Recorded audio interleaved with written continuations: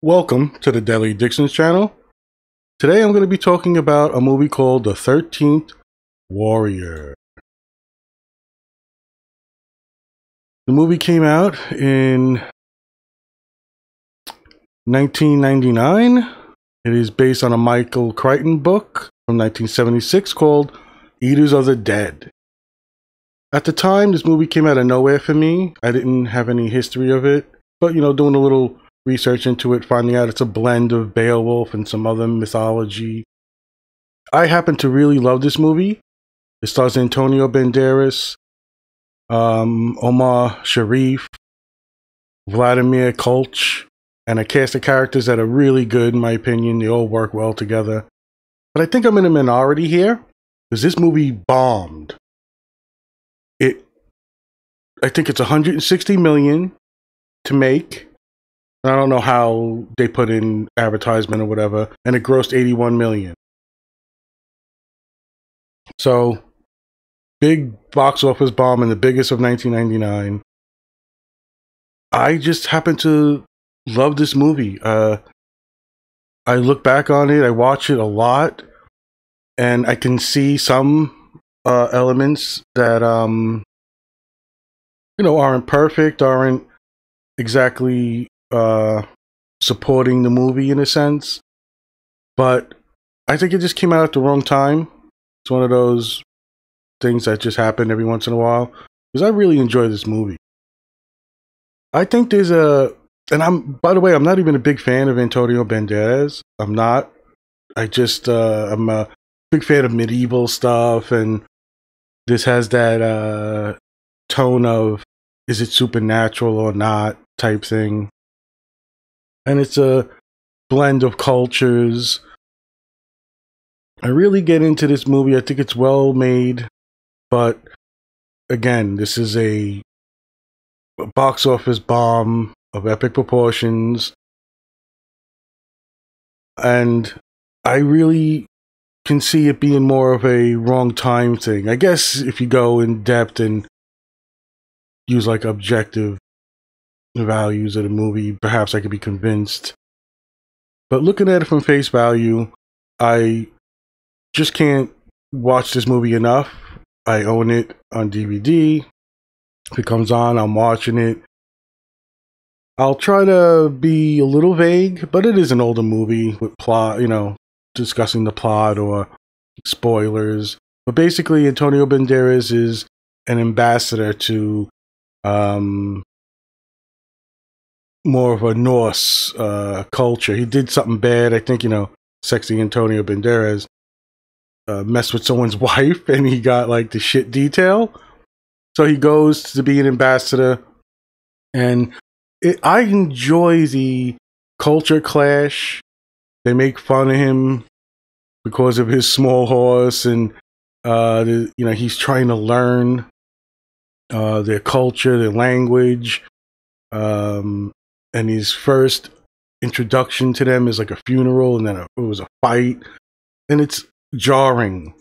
I think this is maybe the first time he was sent on this mission, and it goes into a lot of the going back and forth and him really trying to wrap his head around this culture and how they work, what they value. So you have this beginning, it draws me in. It's a Viking funeral, and they do some crazy things in here. Like women agree to accompany the dead body into Valhalla so they get burned, and he's quickly wrapped up in an adventure as somebody comes running from another village. There's this threat, and he has kind of attached himself to going on this mission with the new leader of the Norsemen or the Vikings.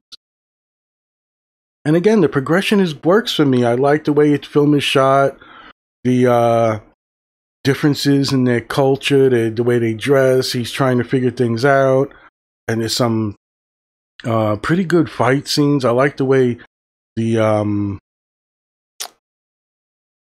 the costumes, like a lot of things could really fall apart if you don't have a really good feel for the time you're living in, and you can be drawn out, or I could be drawn out in a sense where I'm trying to really get into this and I see something that just doesn't look proper or it's like badly made. And I can say that I really enjoy what they did with this movie.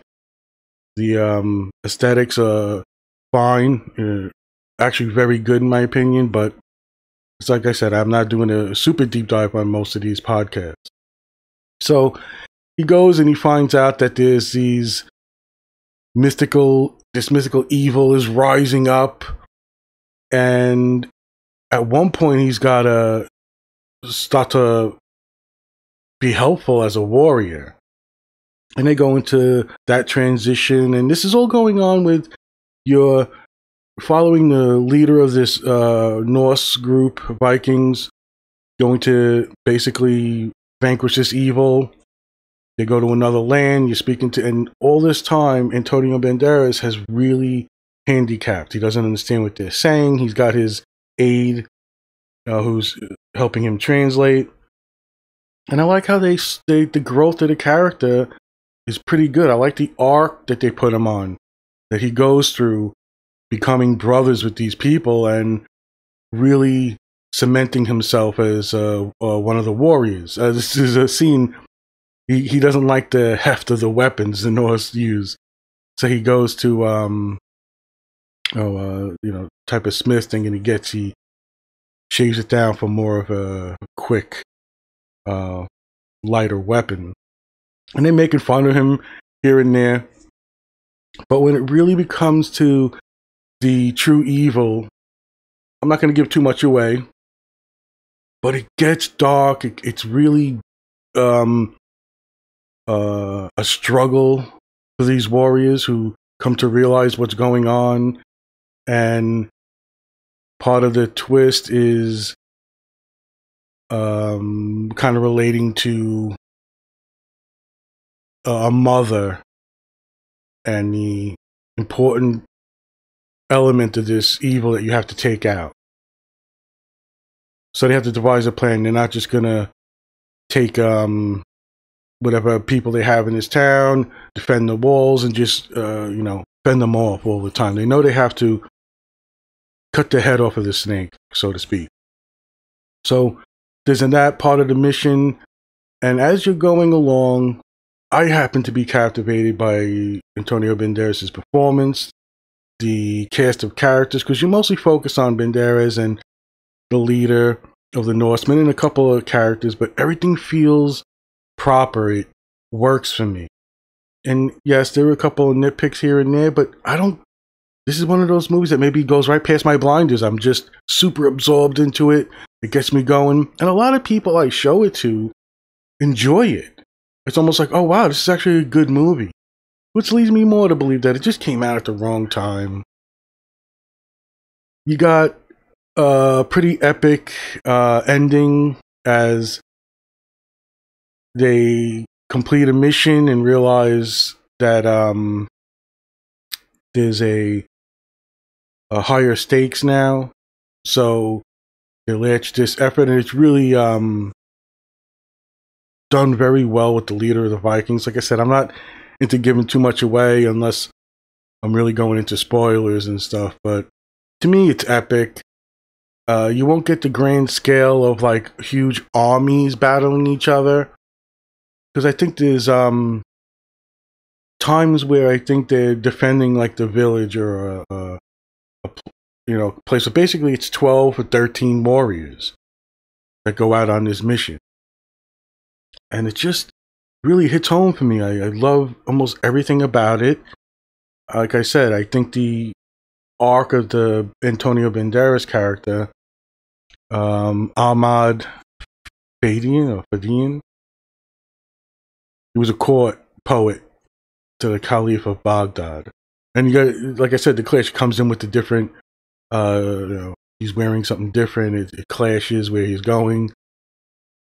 I really like his arc. I think the progression of him becoming one of them, the not understanding of the language at first, and their mannerisms and some of the rituals they do, he's fascinated by it and he's learning. And when the movie ends, it's him writing down the story. I think it all comes together well. I like the highs and lows. They don't do too much nonsense bullshit. It seems to take a lot of the elements seriously. And I think this is one of my favorite movies of his. I'm really hard pressed to. I like some of those crazy movies with the fucking guitar case, whatever they're called.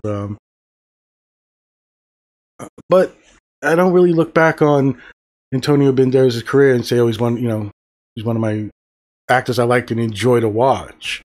I will always name The 13th Warrior as one of my favorite Antonio Banderas movies. It's just hands down. It's just, I guess it's made for me. I'll forgive any flaws, but I can imagine there's a element out there that knows about that land and the history. Like, this is fucking bullshit, and this wouldn't happen. This isn't real. He'd be killed. I guess I could let that go for something like this. I implore people to watch it. There's so many numerous times I just ask somebody, have you ever seen The 13th Warrior? And if they say no, I think most of the time, if my memory is correct, people enjoy this movie. It's good.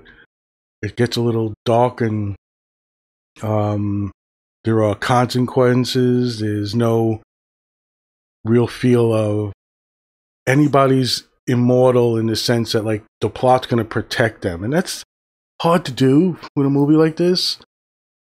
I don't know what the outcome will be, at the climax. And when you see everything unfolding, it's really done well. Like, there were times you really thought this was going to go wrong. I mean, it does in a sense, but it's hard. I think it's hard to make it that you feel like the characters are in jeopardy, that they've gone in and they're in over their head.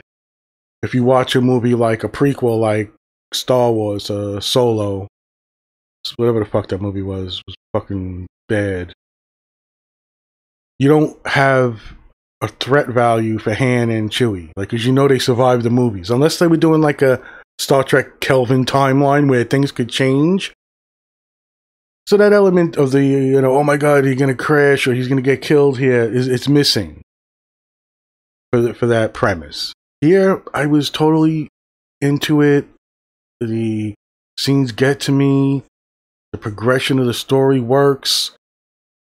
I really enjoy the culture clash, the growth of the characters, and from both sides too. They have, they learn to appreciate Antonio Banderas' character and what he can bring to the group in a sense, and his heart and his valor. Although I think the theme of the movie might be more related to a useful servant of God. Well, so yeah, me being an atheist it doesn't impact me. I want to see a good movie. I don't care. I run Dungeons and Dragons. I fucking have gods in the world. It's not, nothing that makes a bias in me or whatever. But there's some good actors in here. The chemistry is great. I just gush over this movie. It's one of my favorites in a way.